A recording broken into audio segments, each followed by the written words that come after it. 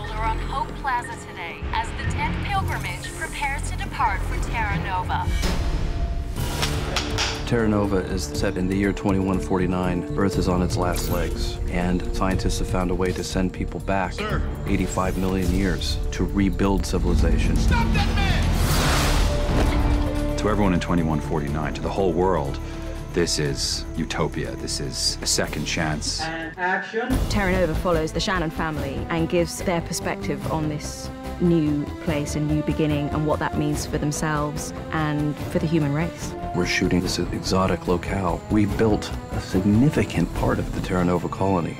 When the Shannons arrive at Terra Nova, they realize that it's being run by this incredibly charismatic leader, Nathaniel Taylor. Welcome to Terra Nova, folks. Welcome home. My equity here is sweat equity. I built it from the ground up, and I have a vision for what this place is going to be and how it's going to work. I look at the show like an old Western, and Taylor represents the sheriff, and his word is law. Let's roll, people! This isn't a regular television set. This is built in the middle of a massive piece of land.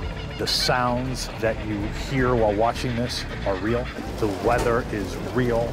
The topography is real. And whether it's the market, whether it's Taylor's headquarters, whether it's just this incredible wall here, there's nothing like Terra Nova.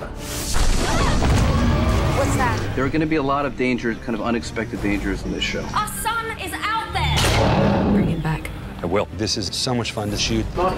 There are leadership struggles. There are splinter groups. Dinosaurs are rampant. It's a very hostile environment. It's a family drama. It's Jurassic Park.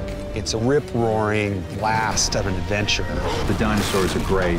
The locations have been spectacular, and the sets are incredible. This is probably the most ambitious network series of recent times. I think this one's going to be really special. Come on!